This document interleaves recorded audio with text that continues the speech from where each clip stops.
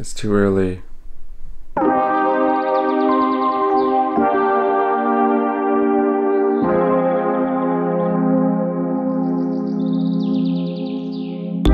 When it's too dark for you to see, you'll be close to me. I give you an opportunity, a sense of liberty, liberty. Say my name in the dark. Now you're in, haven't you heard? Hello, what can I help you? Hi, I have a mobile order, LT42. LT42? Okay. Thank you. You can go to the first window. Thank you. Gotta get some morning coffee because it's too early. So picking up some McDonald's from here, and then we're gonna drive down this road to the South Terminal viewing platform. Hopefully spot some morning departures there. Thank you.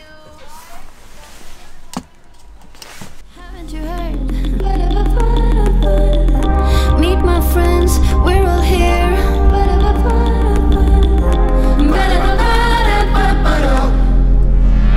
You don't need to. Got my morning coffee.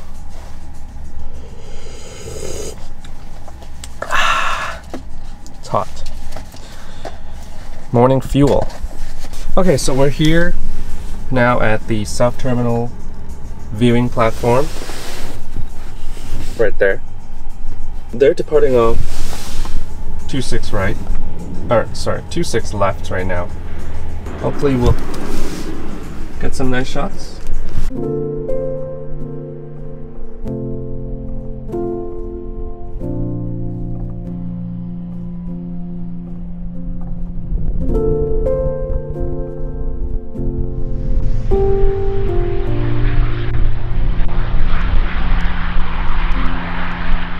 Okay, you know what? Actually, I'm gonna go over to Terra Nova, where we went last week. I think the mountains look really nice right now, and I think I want to get a shot from there.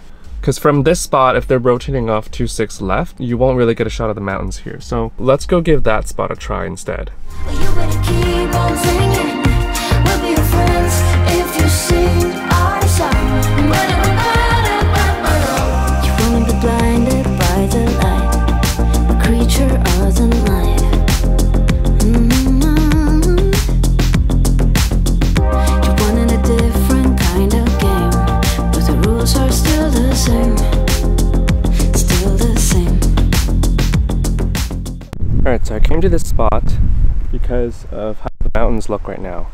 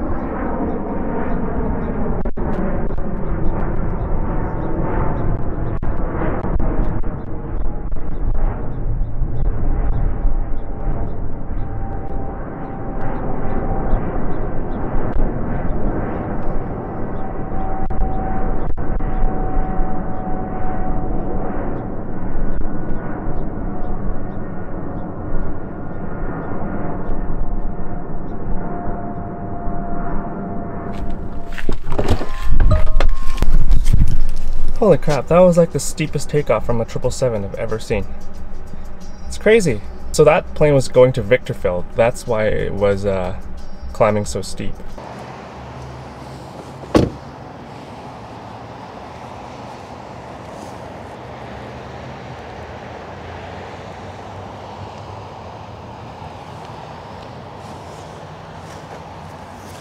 Alright, so I'm here now at what I call the McDonald's parking lot spot.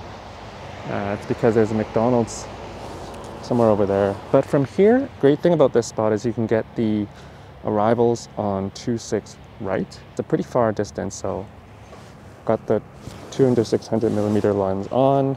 But on a clear day like this, you can sometimes see the mountains. We have some nice clouds going on right now. I'm hoping that the mountains peak up over top of the clouds a bit later. If the clouds clear up just a little bit, you can see the 26 right arrivals just coming down this way with all the nice clouds and mountains. I've gotten a lot of my favorite shots from here, so hopefully today pans out nicely and we can get some of those kind of shots. And a couple other spotters over there, Justin and Caden. This is a nice spot because you can just park right up here and basically spot along this embankment. So yeah, we'll see what we can get from here.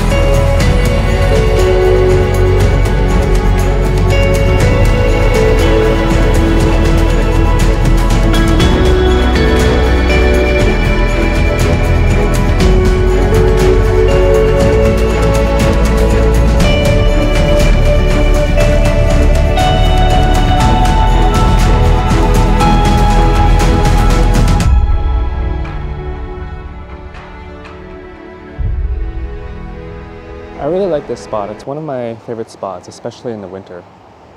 This is not how the game works.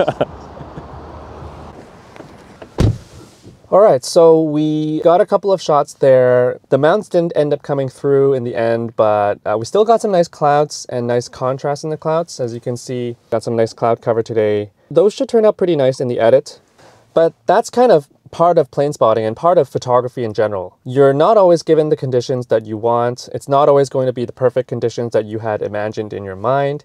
And sometimes you just have to work with what you got and make the most out of the conditions you're given. And that actually helps us step out of our comfort zone and become better photographers, is when we are put in these less than ideal conditions. You know, maybe you didn't prepare for it, but making the most of it and trying to overcome that, getting better at the edit, that is what will push us to become better photographers and expand our knowledge and our expertise.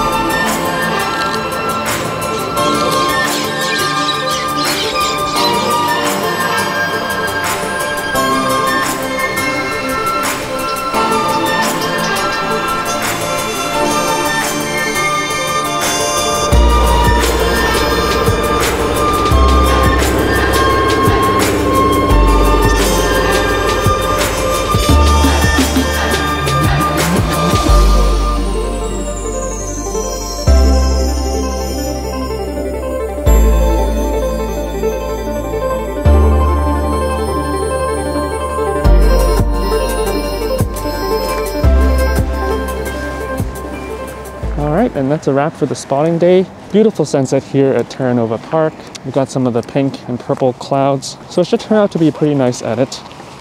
After several hours in Lightroom and Photoshop, here are some before and afters of a few of my edits. The first one I edited was this Air Canada Dreamliner climbing past some fluffy clouds, with the mountains peeking up over top. This is one of my favorite photos from today. In this one, I decided to really emphasize the purple hues of the clouds, as well as the contrast between the clouds and the snowy mountain peaks. I left the crop pretty zoomed out as I wanted to take advantage of the layers in the scenery. In the second one of an Air Canada CRJ, the goal was to give it a very magical, dreamy feel. As with the first shot, I was pretty liberal with the blue and purple tones in the clouds and the sky, giving it a somewhat surreal mood. I made sure to add emphasis on those mountain peaks just visible over top of the clouds. Here's an edit of the colorful Panda Route livery from Sichuan Airlines as it climbs through some dark and dramatic clouds. I picked this frame specifically for that dark and light cloud boundary, so I could really emphasize the contrast there. I also made the colors of the plane more vibrant so that it really pops out from the relatively gray sky. Finally, here's a shot of the Philippines Love Bus A350. I caught this one from the McDonald's parking lot spot which I showed earlier, as it was coming in for arrival on 26 right. I picked this particular frame again for the different layers in the background, with the puffy clouds, the darker mountain in the shadow, as well as the more epic snowy mountain in the back. I gave it a slight pink hue to emphasize the late golden hour lighting. Another one of my favorite shots from the day. I hope you enjoyed those shots and seeing how some editing can really go and transform a photo. Each of those shots took about an hour each to edit, and while it may not be the most exciting part of the plane spotting process, it definitely feels pretty rewarding when you can produce something you can be proud of. Until next time, thanks for watching, happy plane spotting, and I'll see you in the next one.